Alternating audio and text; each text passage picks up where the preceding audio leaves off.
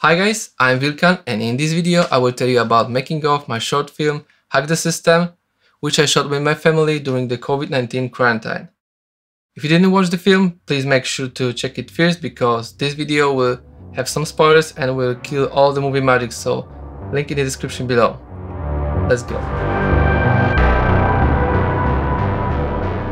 So this short film was inspired mostly by classic sci-fi and action movies. I made it mainly to get some experience, experiment, make some mistakes and learn from them, and I made a lot of them. When I was writing the script, I had in mind all limitations from budget to locations, but I was still too ambitious, so when it came to shooting, I had to rewrite script as we progressed, which ended up with cutting a lot of story and with an open ending. If it comes to gear, I use my good old Sony a6000 with Sigma lenses, mostly 18-35, and some wider shots with 16mm. I also use some stock footage for city and operating system shots. I use neutral creative style with all things set to -3. I always try to use native ISO as much as I can, which is 100 on this camera, but because I didn't have enough lights in most of the scenes, I had to crank it up, but still only to 640 max. For lighting, I had only one small LED panel, 2 LED tapes, and some practical lights. I also got cheap fog machine to add some atmosphere. The software I used for editing was Adobe Premiere, but it was my last project using this program. I fully switched to DaVinci Resolve now. All costumes and props was either things we got in home or some cheap things from second-hand shops. I put it together some references for character and location designs that I had in my mind, and thanks to my wife, who was supervising everything and helping me with manual work, I was able to bring it to life. This was the first room in the basement that we shot. I blocked the lights coming from windows with some red materials. I used here one practical lamp, LED panel diffused by red bag, and one LED tape set to red. I wanted this scene to look dark and hot, like it's a hell for the hero. Here I'm dressed in a costume, and my wife is playing with different shots so I can check them later and choose the best composition and lighting setup. That's my crazy brother, always making fun on set. To look cool and overworked, I wanted him to put oil on his skin and get some dirt from carbon.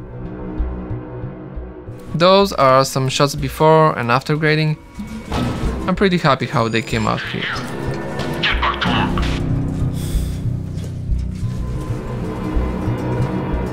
Next scene that we shot was in the same room. We just changed the scenography and lighting. I added some old computer parts on set to make it look like engineering lab. I wanted this scene to look more blue to match McRaven's corporation colors. We put white LED tape around the glass on old washing machine to create table, and one set to blue in the background. Main light here was practical fluorescent from above, flagged with black bags and diffused. It is probably my favorite scene if it comes to visuals. I really like the colors here. Here you can see how I figured out elevator scene and created an illusion that this underground world is bigger. Main light was LED panel diffused by shower curtain, plus one LED tape set to red, and practical lamp in the background. This is me making movie magic with the wooden bar. -25.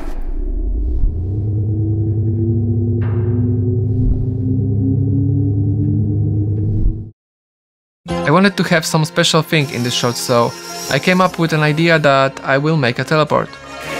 It's an easy effect and construction shouldn't be hard, right? Yeah, in my mind for sure, but in real life not necessary.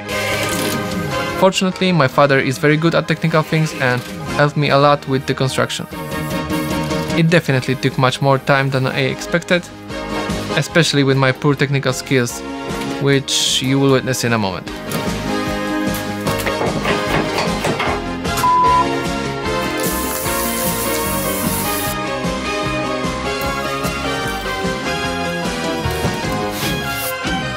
Finally, with a lot of pain along the way, we finished.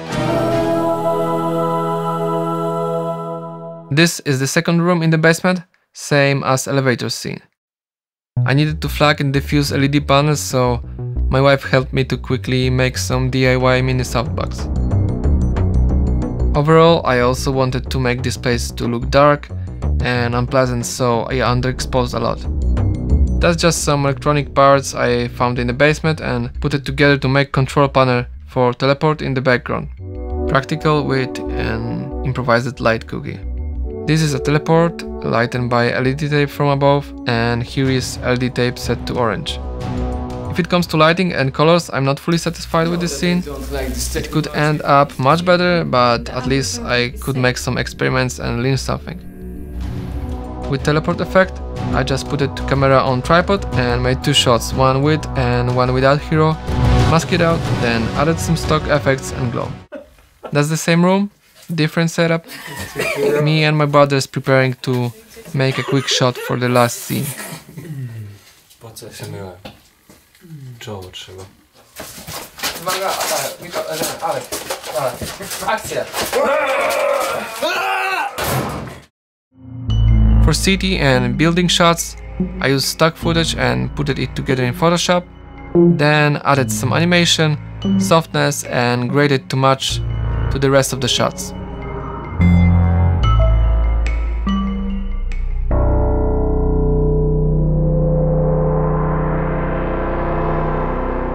Now we move up to the second location, which was my brother's apartment. I didn't have any green screen, so I used a luma key and some masking to add city in the windows and remove unwanted things from the shot.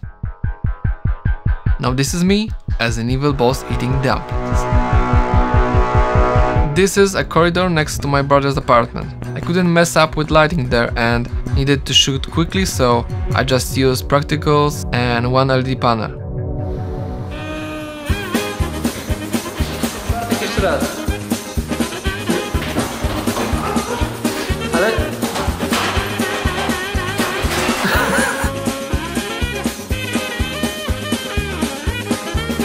Okay, let's move on. Here's my wife dialing up and down power of LED to make lighting for teleport. And here's the final effect.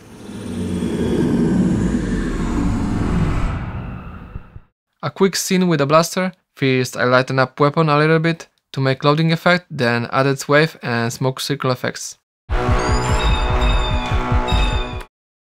Same as previous city shot, this was created in Photoshop from stock footage and animated.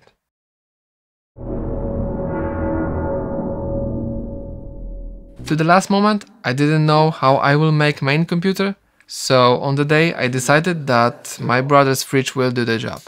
Behind the fridge there is my wife making flickering effect with LED panel.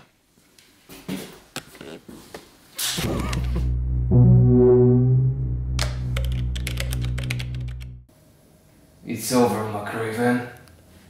You can't stop the revolution now.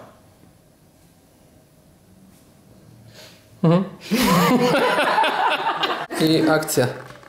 McRaven. And here is the main hero warming up before the final clash with the boss.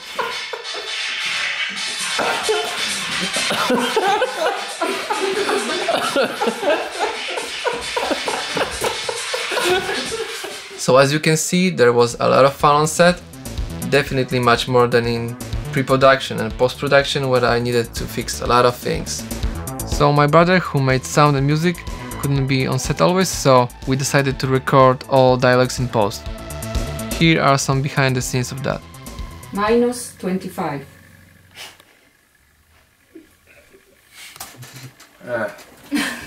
You're doing something risky for these rebels again.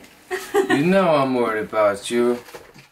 It was a big challenge for us because it was not in our native language, but it was a good lesson, so I'm happy that we did it. You know that I don't like this technology. We're here because of it. All music was composed by my youngest brother Mikołaj. The theme that we chose was obviously 80s and 90s sci-fi style. He did a fantastic job which added a lot of life to this film. Make sure to follow him on social media, links in the description. Those are the numbers of days and hours spent on specific scenes, how big was crew and which location was used. Grading and editing took me too long for sure. Partially because I was still working on my old laptop and I was doing some VFX, but I also made a couple of mistakes on set due to multitasking and a lack of time. So to sum up, I really learned a lot doing this film.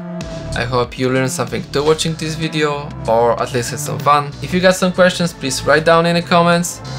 I plan to make more films and videos like this in the future, so if you like it, please make sure to subscribe and see you soon.